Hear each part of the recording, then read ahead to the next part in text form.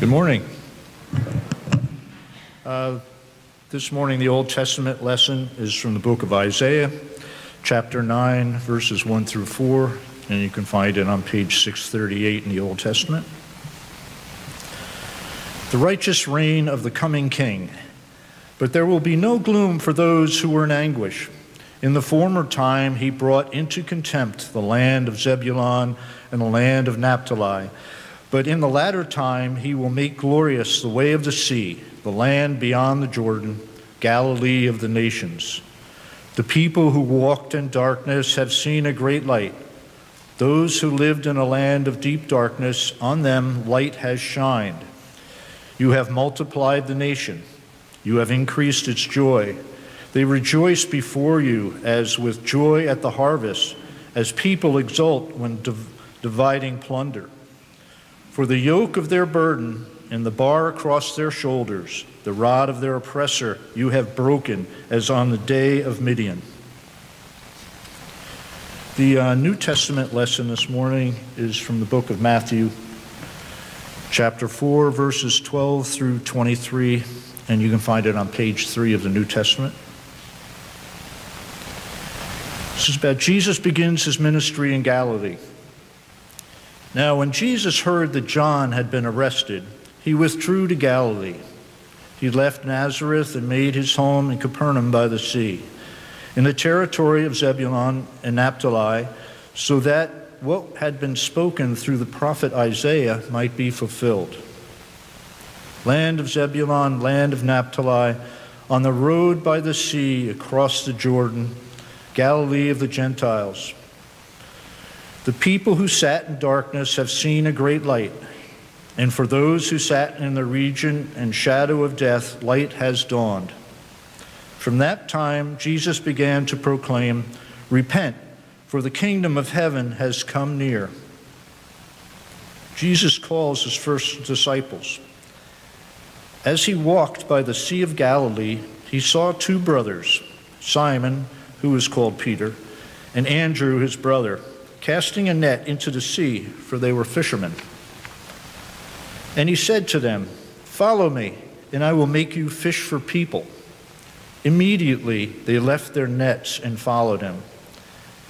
As he went from there, he saw two other brothers, James, son of Zebedee, and his brother John, in the boat with their father Zebedee, mending their nets, and he called them.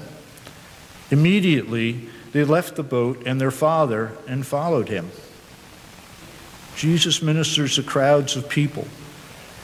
Jesus went throughout Galilee, teaching in their synagogues and proclaiming the good news of the kingdom and curing every disease and every sickness among the people.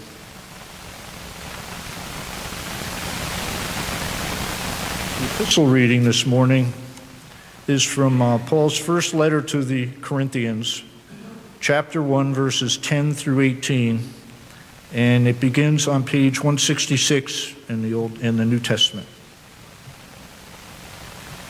Divisions in the church. Now I appeal to you, brothers and sisters, by the name of our Lord Jesus Christ, that all of you be in agreement, and that there be no divisions among you, but that you be united in the same mind and the same purpose. For it has been reported to me by Chloe's people that there are quarrels among you, my brothers and sisters. What I mean is that each of you says, "I belong to Paul," or "I belong to Apollos," or "I belong to Cephas," or "I belong to Christ." Has Christ been divided? Was Paul crucified for you? Or were you baptized in the name of Paul? I thank God that I baptized none of you except Crispus and Gaius, so that no one can say that you were baptized in my name. I did baptize also the household of Stephanas. Beyond that, I do not know whether I baptized anyone else. For Christ did not send me to baptize, but to proclaim the gospel, and not with eloquent wisdom, so that the cross of Christ might not be emptied of its power. Christ, the power and wisdom of God. For the message about the cross is foolishness to those who are perishing, but to us who are being saved, it is the power of God. Word of God for the people of God.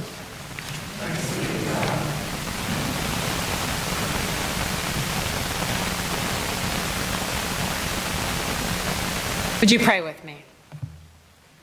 Lord God, empty me of me and fill me with you, so that the words of my mouth are only yours spoken through me. And Lord, open the ears of the hearers here today, that they may hear what it is you are calling on their hearts to take from your message into the world. We pray this in your precious name. Amen. A few days ago, my husband shared with me a really fun website called How Many of Me. What it does is it allows you to put your name in and discover how many other people in the U.S. share that same name. After he said there was only one other Kylie Vogel and two other Gavin Vogels, it got me thinking about how many choices parents have when they go to choose a name for their child. When I was doing the sermon prep for this week, that thought came to mind when I was thinking about how many religious options there are out there these days. Think about it. According to most scholars, there's over 4,000 religious groups, and I'm not sure if this includes atheism, modernism, or postmodern ideologies that require adherence to dogmatic, religious-like tenets, or those sects of Christianity that stray far from the tenets of Christ, like the Moonies or the Westboro Baptists. With so many choices, it's easy to understand why many are confused and left wondering, what is truth? In today's gospel reading, we witness Jesus calling his disciples to follow him, and he will make them fishers of people. This passage displays what it is like to follow Jesus. It summons us to ask ourselves some questions. It summons us to explain why we chose to follow Jesus and not many of those other options.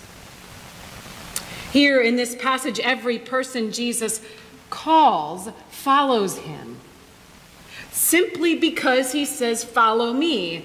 At least that's all we're given in the text. They left immediately. So what could have possibly compelled them to drop everything they had and answer this call? Now, they had been waiting their whole life. It's like they knew this voice was going to come to them one day, and they just dropped it and went. In St. Augustine's book, Confessions, he begins that first book with an opening prayer that says, "Our hearts are restless until we rest in thee." These four men appear to have a worthy calling, a vocation of being fishermen.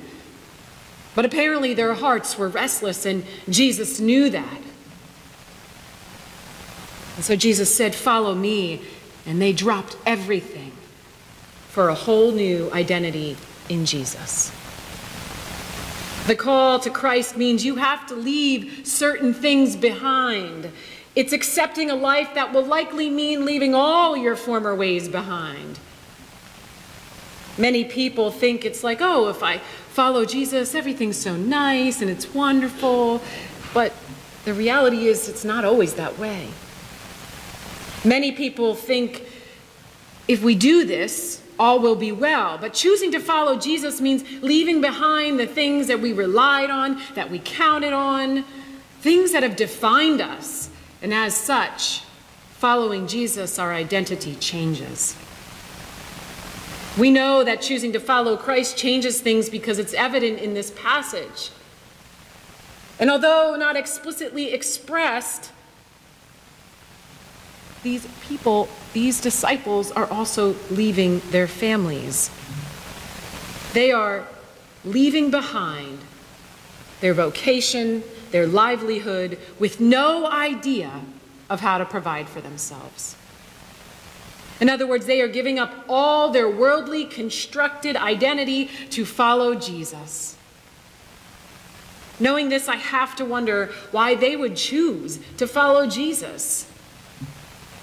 In trying to figure this out with very little answers given to us in the text, I asked myself, why did I choose to follow Jesus? We don't know exactly why they chose, but we do know that the Spirit can work in many ways to pushing others to choose Jesus, and it's important to know why we chose Jesus in case we are asked by someone who has not chosen to follow Christ.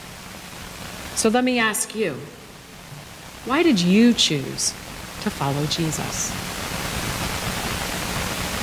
We live in a time when there are thousands of voices calling us. We have to be certain as to why we are choosing Christ, because it is in recognizing this that lays that solid foundation for growing in our ability to recognize the voices that are inconsistent with God's nature. Now let me give you an example of what I'm trying to get at here.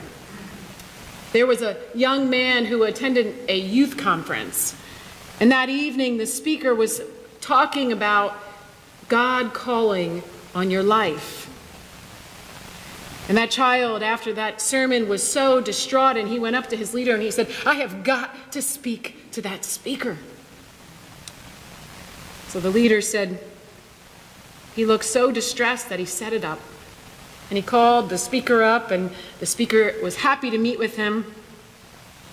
And during that meeting, that young man shared that for some time he had been hearing God's call for him to end his life. And that his life was better off dead, that the world would be better off without him. Now, after several minutes of tears, the speaker prayed with and for that youth. And then he whispered into his ear that while he believed this boy was hearing voices, he was certain it was not God's voice. And the young man said, how can you be so sure? And that speaker said, because Psalm 139 says, you have been fearfully and wonderfully made. And in John, Jesus says himself that I have come to bring you life and to bring it abundantly. God sent Jesus so that you may have life. Now I believe you that you are hearing voices, but it is definitely not God's voice. In truly understanding why we have come to follow Christ, we can be able to discern what is truly a call from God and what is truly a call from competing voices. Understanding why you chose to follow Jesus is not easy, and it takes time to sift through all of those voices. Perhaps you're even unsure the reason that you're telling yourself is even correct. There's a pretty solid test, though, to know for sure. Ask yourself this question: what was your response when you chose to follow Jesus? Did your life change at all? In this passage, we are reminded that in responding to choosing Jesus should mean that we are taking action. These men dropped everything they had and followed Jesus to become fishers of human beings. When we choose to follow Jesus, we choose to drop all that we thought was important at the time and joined in something that was larger than ourselves, something that we can often not explain without the language of love. And a man by the name of Daryl Davis understood this language of love well, and this idea of being called and a follower of Jesus. Daryl chose to follow Jesus, and his life displays his response to that choice. Daryl is an African-American R&B singer who uses his gift of love to have conversations with those who are lost and seemingly irredeemable. He is known for converting over 200 Klansmen, neo-Nazis, and skinheads to renounce their former ways of radicalization and hatred. He did this by doing the unthinkable. He befriended them and showing them the love and truth of Jesus. He can be quoted saying, I didn't convert these people. I was the impetus, the conduit that led them in that direction. He knew about the competing voices around him as he grew up. In fact, even to this day, he is heavily criticized by his own family, friends, and community. But in choosing to follow Jesus, he found that what drives his faith is what also keeps those voices from deterring him from his true calling. The truth is that love will help lead others to hear that voice of truth that we spoke about in the children's sermon. His story is amazing, and I would encourage anyone to read his books, to listen to his numerous interviews, or to see his PBS documentary. What Daryl's life displays parallels that which we see in this passage with the disciples. Once we choose to follow Jesus, we are to let go of those former ways and respond with action. Today, we can be like Daryl, displaying love and being secure in our foundation in Jesus by becoming fishers of human beings. We can love on and offer purpose and meaning so that all people who are searching for Christ, even if they don't recognize it. Let me ask again one more time. Why did you choose to follow Jesus? And what is your response? If you're having trouble trying to figure out a response, that's not unusual. So many, including us pastors, choose to follow Jesus and then forget about that response part, and they sort of chug along, and sometimes we even perhaps sadly fall away. When we talked about being called last week, we are talking about the response portion of our choice to follow Jesus. So what is it you feel God is calling you to do? Ask yourself what needs in the community have not been met. Are there spiritual needs, seeds that have been planted, and they are in need of some watering in order to sprout? How can you respond to Jesus, who, as the Bible tells us, brought the kingdom of heaven to earth? Let us remember that it is important for us to know why we chose to follow Jesus.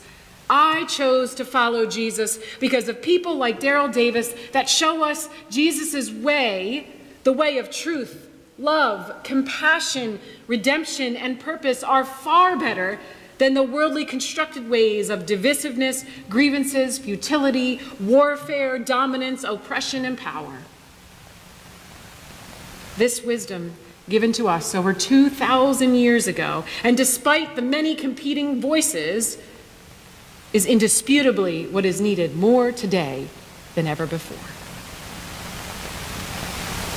What more proof do you need that Jesus is Lord and Savior? Internalize why you leave behind the old way and choose to follow Christ. Respond by discerning God's call and pursue your purpose for the glorification of God. For this gives us that solid foundation that recognizes the voice of truth inside us, as well as be able to share that truth with others for the sake of the gospel and the sake of the world.